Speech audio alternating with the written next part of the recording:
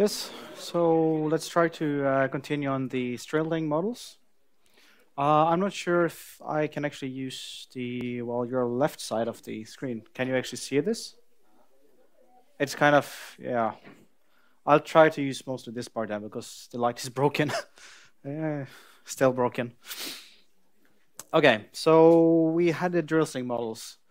This is the same image that you had starting last lecture. So we have the drill string here modeled by springs in green and masses in red.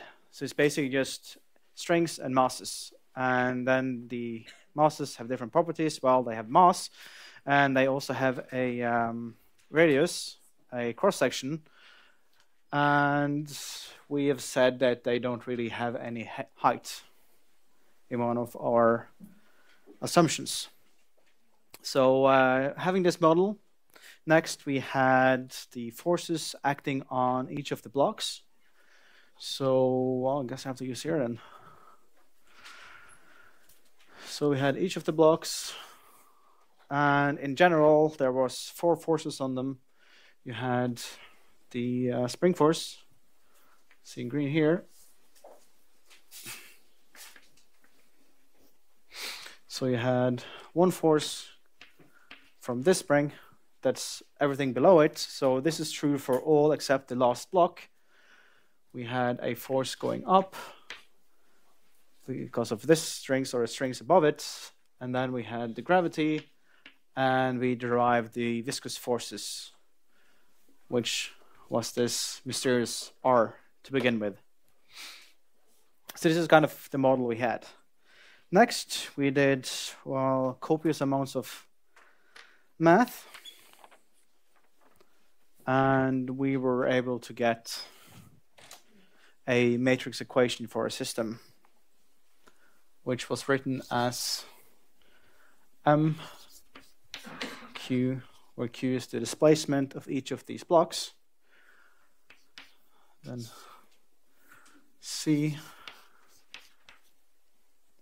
plus K Q, and then do you want me to repeat what all of these matrices were? I guess you have the notes from last time, and then the driving force F of T. So this one only works on the, well, in our model, it works only on the first element. So back to this model again, it's the driving force of the system. So what is pushing it downwards? I suppose you could model that with a sinusoidal force. So next, by doing some coordinate transfer, see if I can find the coordinate transfer again. Yes. So we said that this displacement vector Q equals Y plus inverse of big K G plus V vector. And we ended up with this coupled equation.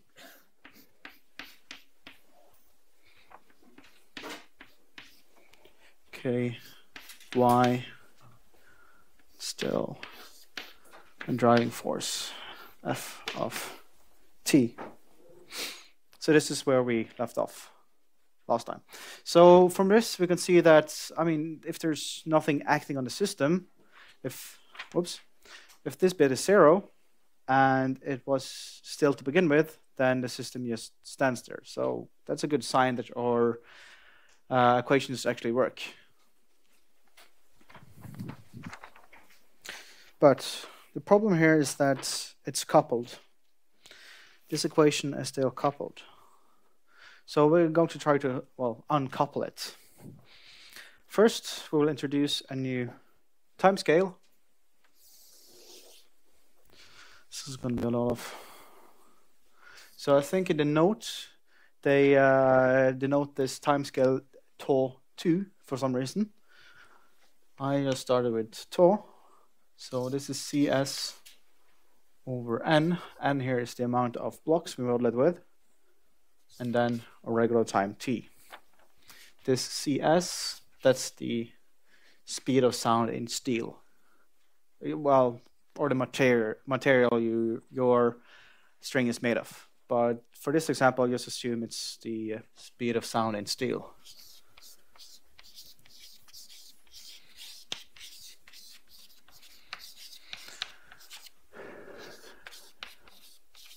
In steel, like so.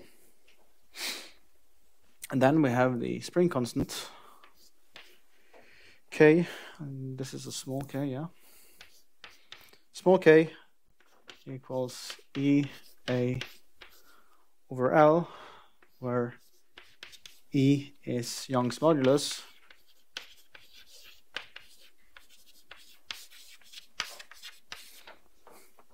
A is the cross-section, well, the area of the cross-section of your drill string,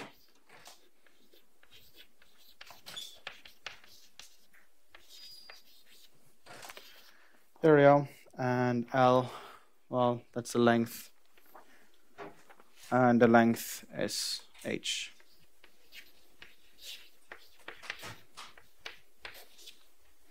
So this could be, it's a transformation. So we are scaling time. We are scaling time. So this is like regular time. This is in seconds. This is scaled time. It is basically just to get nicer looking equations later. And, well, more elegant math. So it's just a scaling factor. So see, this is just a number depending on, well, the speed of sound in steel and the amount of masses we use to model a string. And then this is time. So this is just a number, and this is regular time. So it's just a linear scaling. Yeah. So that was it. And we will also introduce something called, well, this is kind of the mean of the geometric. So when going down, maybe you can use this spot here. So when going down, this drill string will change diameter going downwards. So we will define a geometric mean of the cross-sectional area of our drill string. So this is going to be, well, this thing. This is the cross-section area again. Yeah, of the drill string. So this is the mean. So we will introduce AI, which is the normalized mean. This thing. So this is the cross-section for each of the, yeah, this is the cross-section for each of the bits. So for all of these bits here, they have some kind of AI. The geometric mean of this is this A hat, which is AI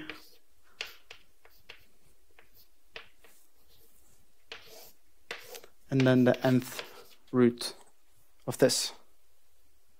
So this small AI becomes the normalized, well, geometrical section, the area we're looking at. Was that understandable?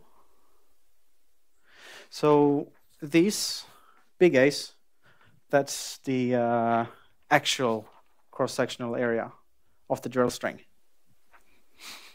This A here is called a geometrical mean. So we have then multiplied all of the cross-sectional areas for each of the sections, and then we take the nth root of this, where n is the amount of, well, disks or masses or blocks or whatever, or elements we could call them. So when you just divide this by, well, this a hat, then we get a mean of it. So how much it deviates from the mean. So up here, when it is wide, this will be over, well, above 1, and here it will be less because it's under the mean. Yeah. So by using this, we can again rewrite this equation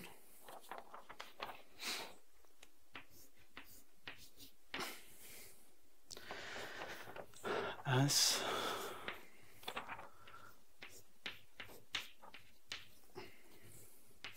plus, let me see, CS over Young's modulus, geometric mean, y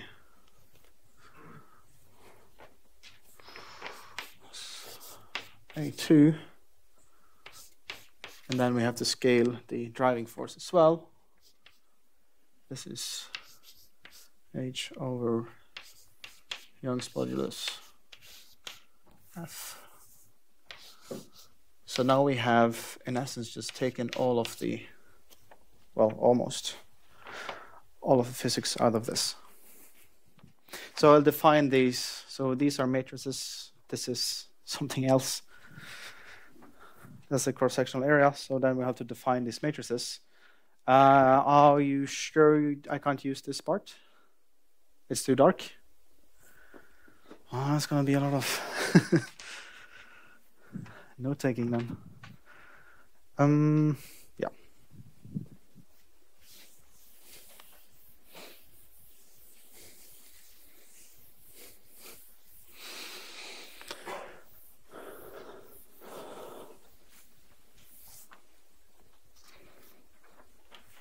It's okay also?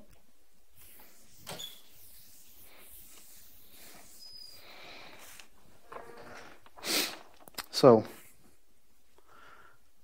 this A1 is going to be a diagonal matrix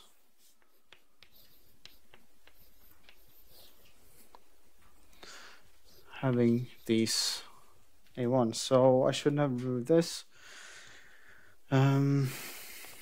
Again, you have all of these normalized means.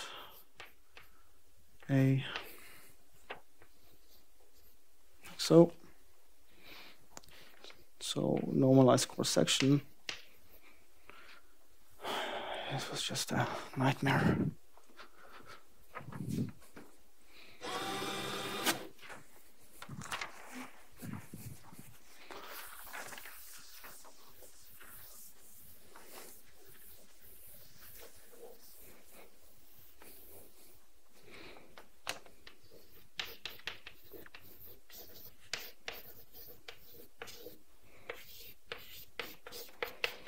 So it's supposed to stay AI equals, well, big AI over the geometric mean. So this is the normalized cross section. This A1 over here, this is a diagonal of all of them. So A1, A2, A3, all the way to AN, which makes it a n by n matrix. And then this A2 looks slightly different. This is going to be A1 plus A2 minus A2, A2, A2 plus A3, so 2 minus A3, 0, and then as a diagonal matrix, it continues. So we get minus A n minus 1, A n minus 1 plus A n minus A n, A n, and minus A n, like so.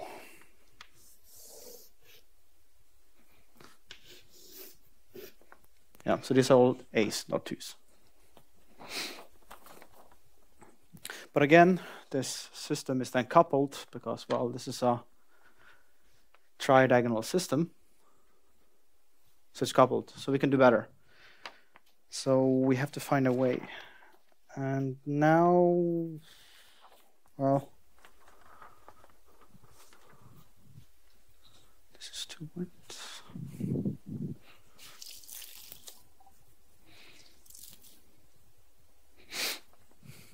But what we can notice is that these matrices, A1 and A2, they are positive definite.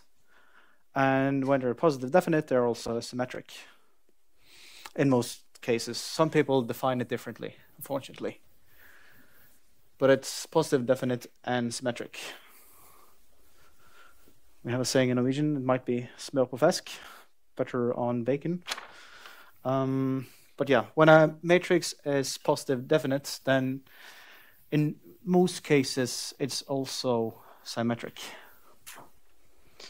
But some people define it differently.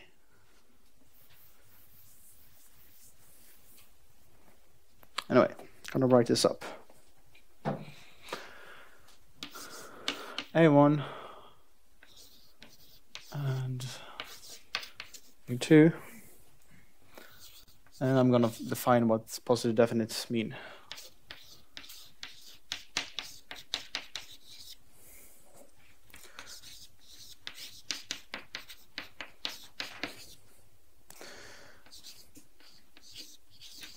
Real matrices. And, oh well, plus symmetric.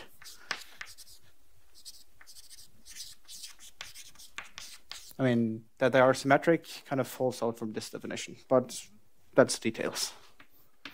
Anyway, since they are positive definite matrices, that means that for every vector V,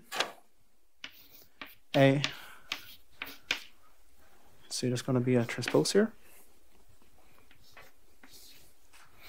This is positive for all. These are arbitrary vectors for all V's in R times 1 except the nil vector. So whichever vector you throw at this matrix, you do this operation and you get a, so this is just a scalar. It's just going to be a scalar. So if these V's are n times 1, then this is 1 times n. This matrix, we know n times n. And this one is going to be, well, n times 1. So, well, if you eliminate these two, then you get times n, because these two, and then you have this times something that's n times 1. These two are eliminated, and you get a 1 by 1 matrix or scalar. So this is just a number. And this number is going to be positive when you have a positive definite matrix.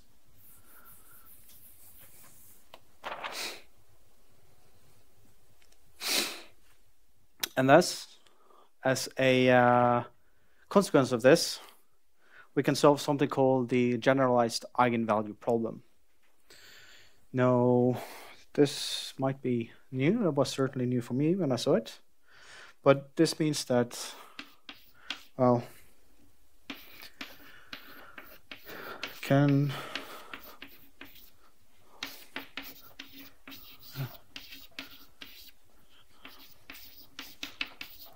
so the generalized eigenvalue problem, which is A1 V equals lambda A2 V. So, do you see the difference between this and the, well, this is the generalized and the normal one, then you don't have this A2 here. than just have a matrix. But this one will give us, when we solve this, we can get a diagonal matrix D of the eigenvalues, so these lambdas. I'm going to go over there again.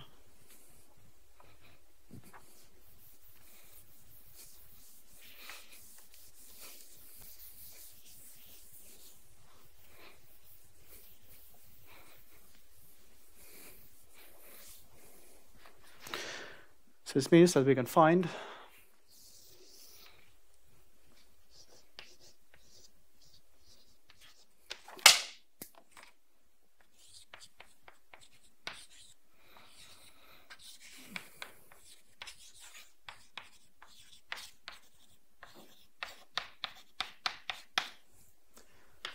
D of the eigenvalues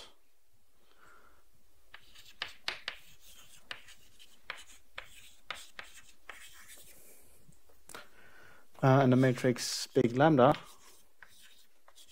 of the eigenvectors. Well, yeah, it's a matrix.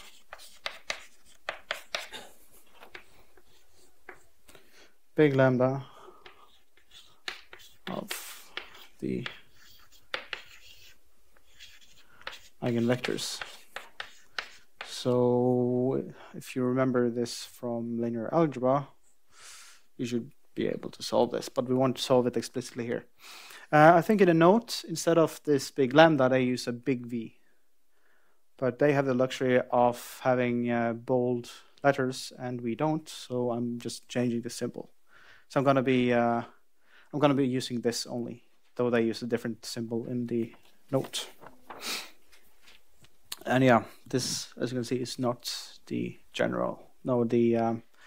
regular eigenvalue problem you've been solving in linear algebra earlier. But using this, we have this big lambda transposed A1, big lambda is the identity matrix, and if we use it on A2, going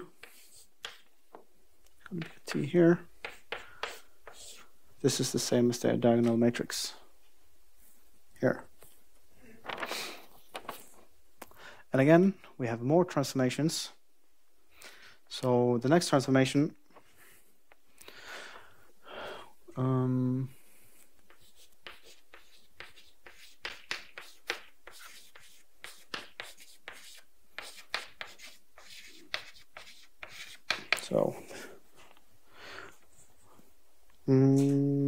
let's do this correctly. The y vector scaled by this eigenvector matrix, big lambda x. So this is the first thing we do.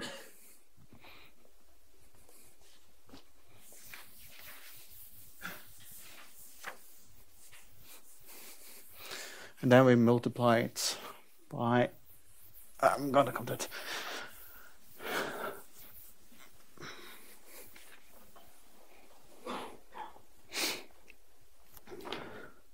So we do this, and then we multiply by this, the transpose of it to the left of the equation.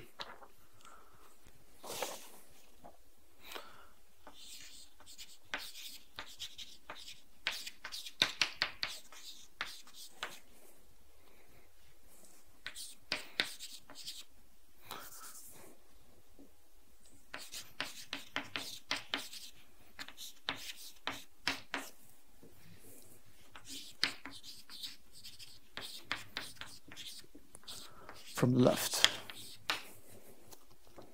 So if we do this, we should end up with the equation x double dot plus cs over e a lambda t c big lambda dot d x h e a lambda t and then f of tau.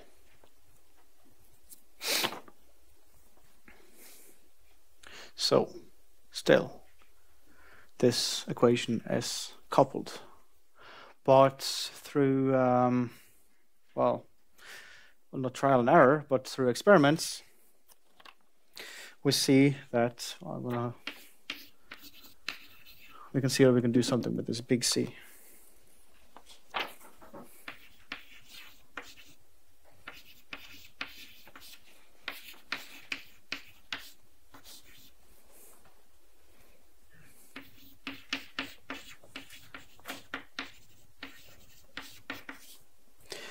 Hence,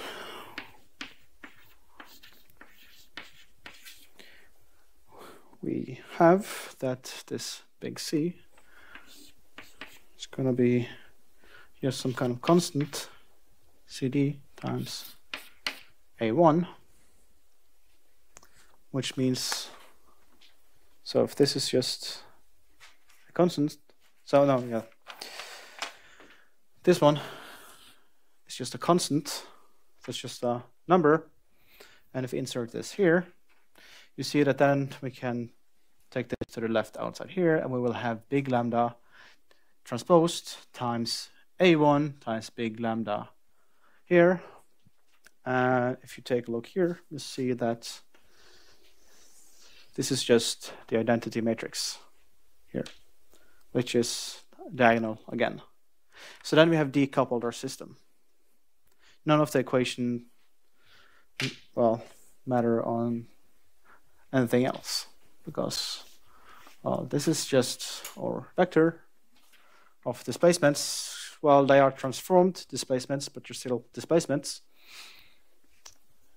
And this one times something diagonal, well, still diagonal. This one's still diagonal, and this one is just a vector, d.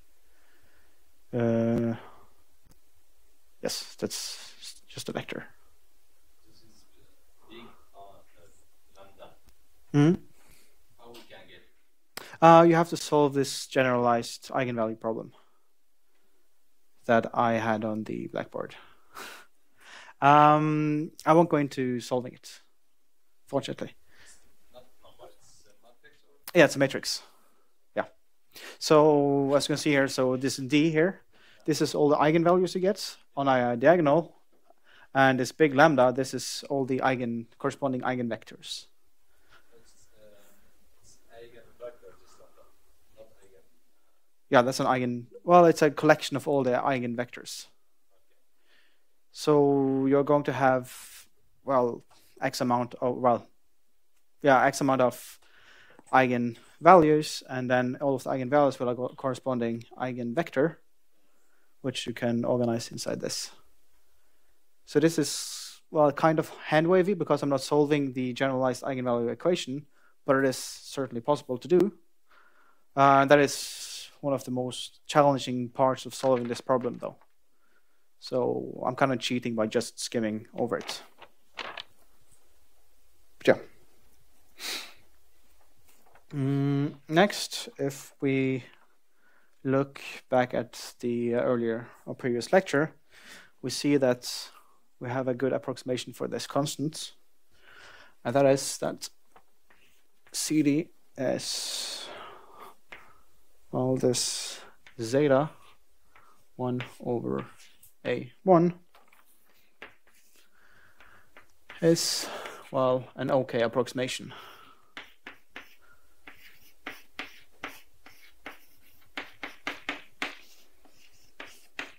So as you can see here, this is a difficult problem to solve because it's coupled, but by applying physics and actually doing experiments, we see that it doesn't really matter that much, this bit, and that we can approximate it with this through physics, and physics also says this. So then we basically have everything. So this is, it's a bit of hairy math, all of these problems, but through both math and physical approximations, we can solve it. But yeah, I can see what we end up with.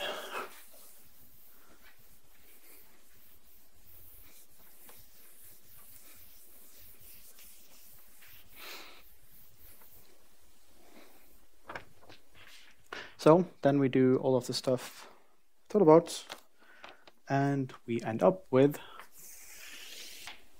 just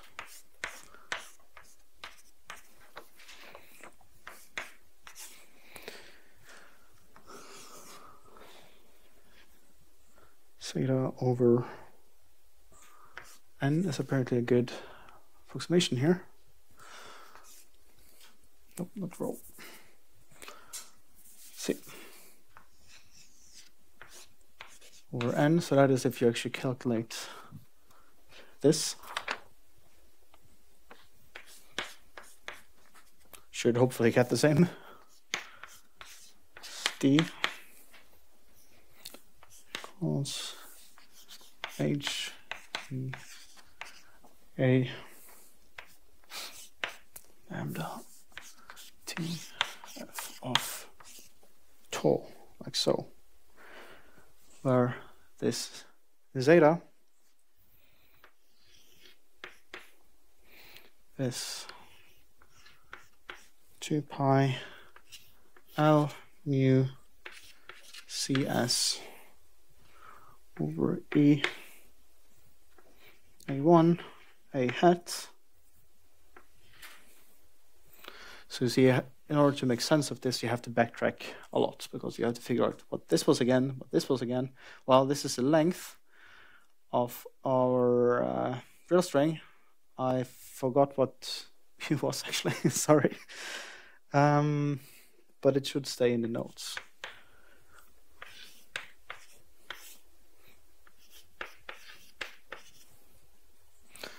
Logarithm of alpha 1 minus 1, and then the inverse of this.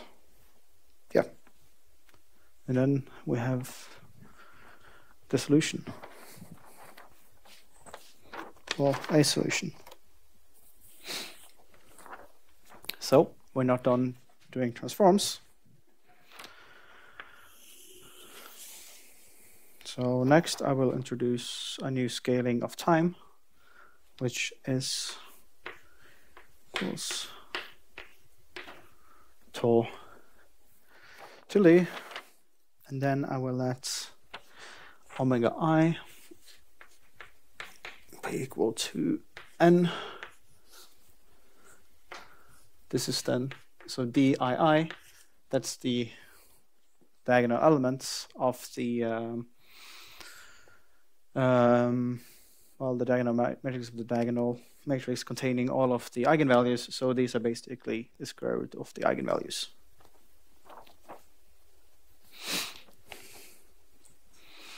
And then big lambda I, well, this is the first value, first element, so ELT of ith vector. Does that make sense? So this is when you have the matrix like so, and then you would have all the eigenvalues down here, no eigenvectors, and then this 1i is just, well, 1, 1 is this, 1, 2 is going to be this number, and so on. So this is just a number. Did we need anything more? Nope.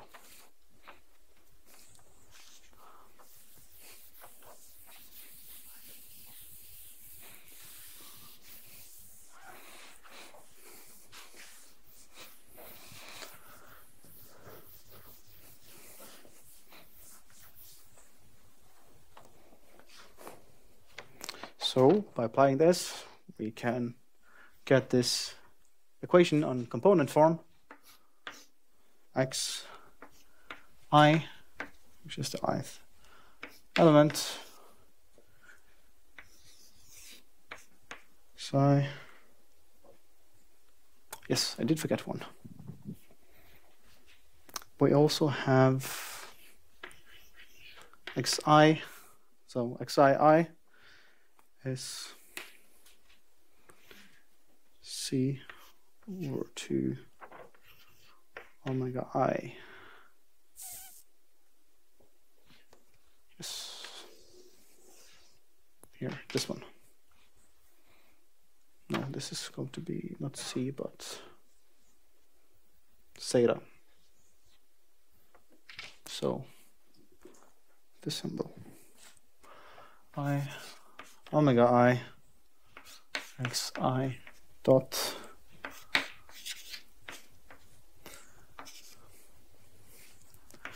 x I. Is it square or just? Oh no, it's just zeta. It's just zeta.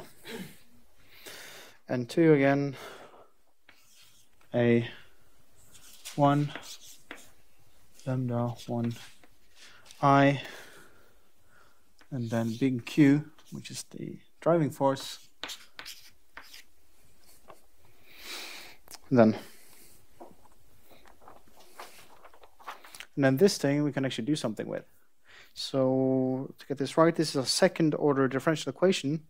So we can actually solve this using standard techniques that we've been through. So we need to find a particular solution and a homogeneous solution. Well, actually first a homogeneous and then a particular. So do you remember what a homogeneous solution to this is? Well, that's when there's zero driving force. Then we get the homogeneous solution. So we'll start looking at this.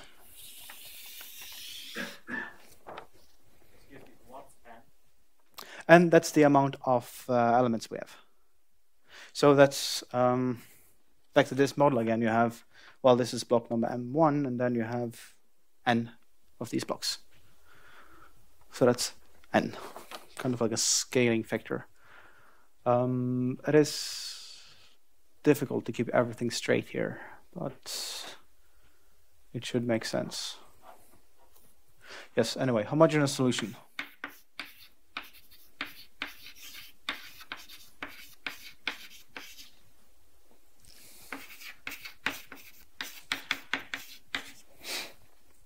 So this is when Q tau tilde equals 0.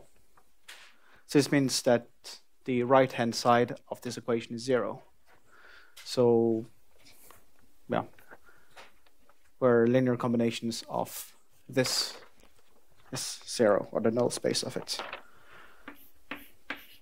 And this is a damped oscillator, which, well, I think you can look this up in tables, but it's going to be AI exponential function of minus. So this AI is from the initial conditions. This is a different AI that we had earlier. So this is not the cross section. This is not the cross section anymore. Now it's just the constant. So that's why I had the tilde over the one over here. And then the big A was something else. We need a bigger alphabet. Start using Cyrillic letters or something. I, omega I. Oftentimes this should be clear out from context, but sometimes no, it's not. Sin minus xi squared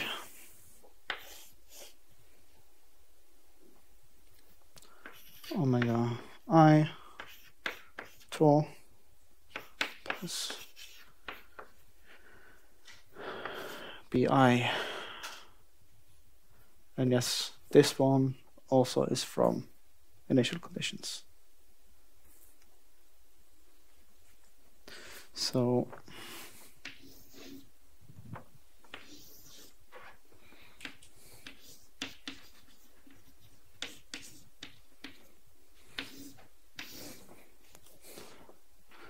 from ICs. And then we will slightly rewrite this. See,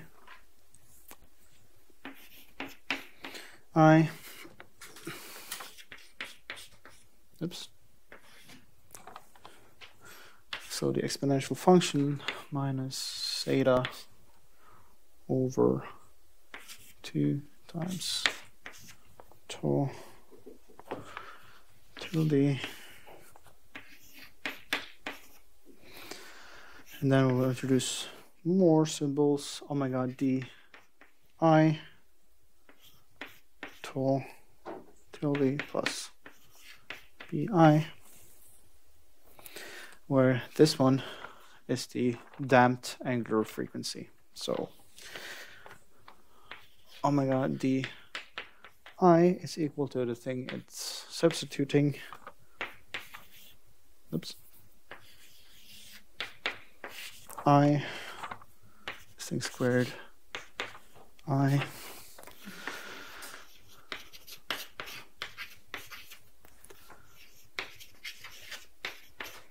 so the damped angular frequency. This is called, yes.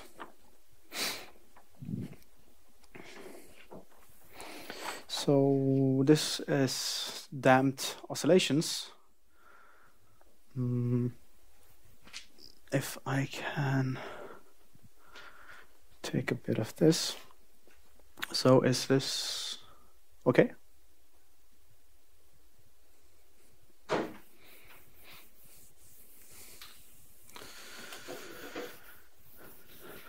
So how does a damped oscillation look like?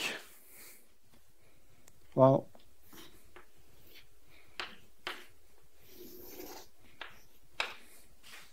so if you're just exciting it just an instant and then just let it rest, you will see that it will decay exponentially. So this decaying here is controlled by this term. Oh, yeah, actually this term. So this is the decaying bit, or the dampening bit, and then this is the oscillation bit. So this is the, well, the sine wave. So we're pushing it, because it's, well, because it's a phase, so it doesn't really matter. Yeah. So then we have the first sense. So that means that we can add as many of these terms as we want, and that we just add up to 0.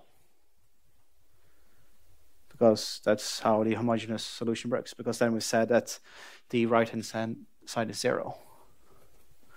So then we can have a linear combination of these solutions.